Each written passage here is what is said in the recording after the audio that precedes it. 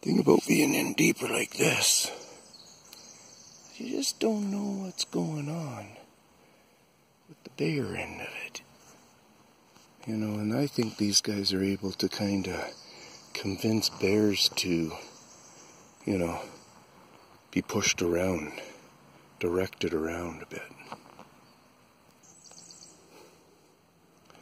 Well, I think I probably figured out while that bird squealing was going on and stuff is because I might be near their nest.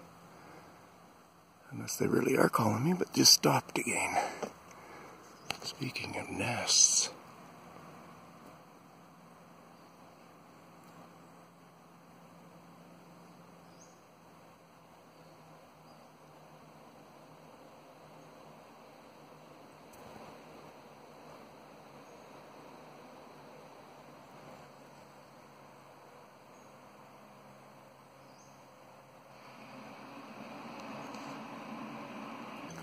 Well, let's just keep this on for a couple of minutes. Now, ye who do not believe me that I am on 100% Big Boy Trail, then that's fine. Yes, they do ribbons themselves even, but that could have been a hiker going through here.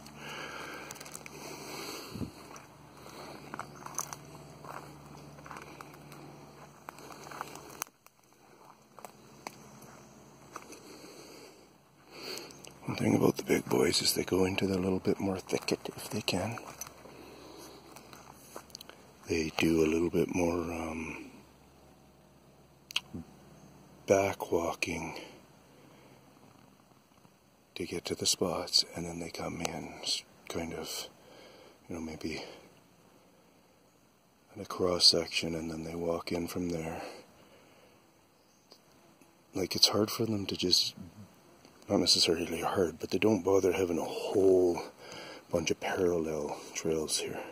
They do periodically, but once you're getting into a spot where you find there's more family habitat, then the big ones have to break up their trail differently than they do it along in these paths right here. These ones, you always get a certain amount of height with them and stuff. You don't get too much of this stick where they have to, like right here is a bit of a trail. See, they start to get a bit, they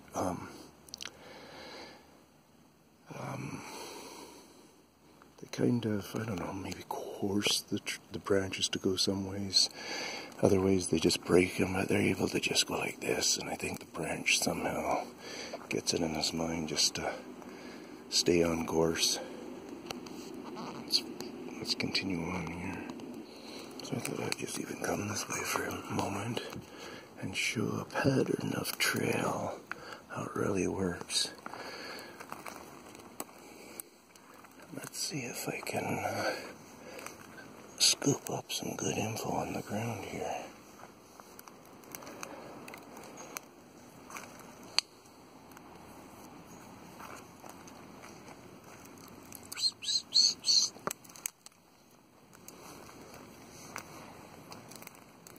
See, this is what I kind of get a harsh feeling that they're doing to a lot of the forest. They're making it so it will be like this, holding in a lot of dampness year-round. I think our rainforest in Canada is being grown in such a way that it's kind of almost hidden. People aren't realizing it, and it has to do with the collection of species that I talk about, the aggressive sucker system that trees can have within them. And doing this, like moss relocation, like if you go up to even deep in the thicket like this, they can't help but pick up a handful of moss, strip something down that is doing maybe very well. I'm not saying that one for sure is a good one, but you see that moss there, and that moss there. You know, they'll take off that big chunk and they'll drop it on that piece over there. You know, they'll put some in some tree limbs. You know, this isn't all just natural placement necessarily anymore, guys, that we've always understood it. That's part of the thing. There's a helper in the placement of it, and I'm seeing in here, British Columbia, I'm seeing an aggressive manner on the rainforest, is basically what I'm saying. Basically. So look at this nice little ducker. So you come up to stuff and you look at it and you think to yourself, okay, how this is obvious and stuff. And when I looked through, I could obviously see what was part of a trail going on still.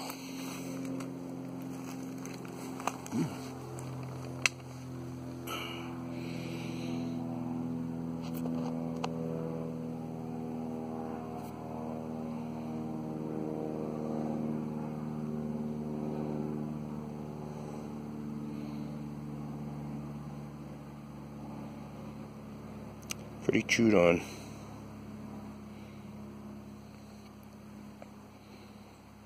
But then look at that part. That's the part we like. And that's going on now. That's not like it will be ended. So, you know, this is somebody's trail snack, and they pick it up, they stick in. Oh, is that going to be a goodie on what I talk about? The claw feature, guys. Can we tell that you can? That you can. You see how there's the point of sticking the nail in, and then I just lost myself for a bit there. I had to go into thinking mode where I am and safety and stuff too, right? And you can see all the scrape lines. This is a beautiful piece. I gotta keep this one. This is their food. What am I gonna do? Well, you're at least getting really good footage of it there, Tinman. That's a minimum. Everybody's gonna be DNA, DNA, DNA. But the problem is, I don't know if anybody bothers with DNA. We all talk about it, nobody bothers with it. I don't know if I can afford it. But you know what? I got put here for a reason. So, I say I do it in the name of research.